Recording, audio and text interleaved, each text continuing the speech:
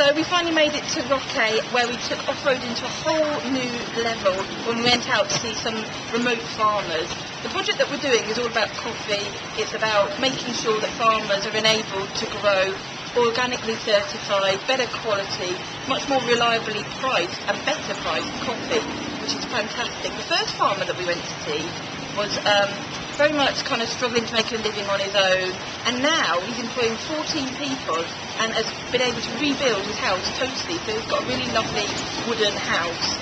The second woman that we went to see had no husband, and also she was trying to bring up her children, and she has been able to grow fruit trees, coffee trees and also chocolate trees instead of growing hash trees, which again is a fantastic story.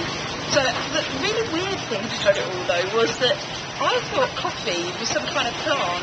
I don't really know why, but that's kind of what I expected. And actually it's trees, and they're red berries that when the coffee comes off. And I tried one and it actually tastes like a grape, which is really, really strange.